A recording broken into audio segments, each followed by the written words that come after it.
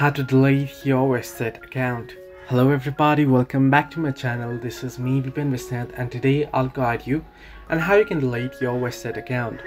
Well, the process itself is pretty simple and pretty easy. You can do so on the Westjet application or on the web. However, I'll be showing you here on the application. What you want to do is you want to go ahead and open up Westjet. Once you open it up, what you want to do next is here you'll be headed to this book page. You want to tap on the accounts tab at the bottom of your screen. Once you tap on accounts tab here, you can see you'll get an face like this. If you scroll down below, you'll get the option to sign out only. So if you want to sign out, you can sign out from here and log in back whenever you want. But if you want to delete your account, you want to tap on more option at the bottom right corner of your screen and scroll down to the bottom.